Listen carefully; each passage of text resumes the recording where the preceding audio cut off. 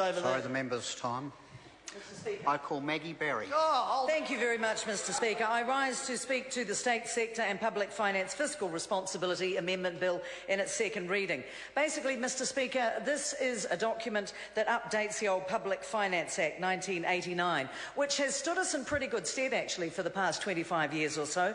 It's a piece of legislation, though, that does need to be brought up to date and needs to be future-proofed, and that's what this omnibus bill, as our acting chair of F&E said, Paul Goldsmith earlier, it provides a legislative grunt.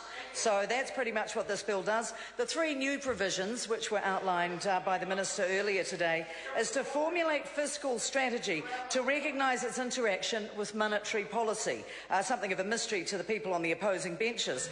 It's also designed to formulate fiscal strategy recognising its likely impact on current and future generations. And of course, ultimately, what we need to do with this is to ensure that the Crown's resources are managed effectively and efficiently, which is something that the opposition woefully were incapable of doing in their 9 long years on the Treasury benches. So the Select Committee process is, of course, a robust one. Various parties and speakers before me have alluded to the fact that some changes were made. Overall, with this piece of legislation, we received 4 submissions and we heard 2 of them. And there were a couple of changes that are worth mentioning, Mr. Speaker. One of them is that, of course, as we know, the relationship between fiscal policy and monetary policy is a two-way thing, and the revised wording of the Act, as a result of the discussions at Select Committee, did clarify that further. And keeping up with the times and this government's desire to see more services available online, this has been future-proof because the bill is now amended so that it's able to bring that fiscal responsibility provisions in line with modern technology, which is where, via the internet, a lot of people read legislation like this and need to go to it to find out what's happening.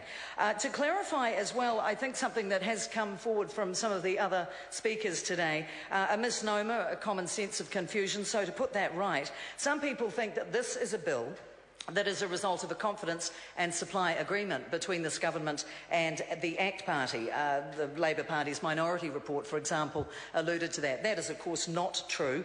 This is a bill that arose out of a Treasury-initiated review of the fiscal responsibility provisions of the Public Finance Act, and I commend it to the House. Thank you, Mr. Speaker.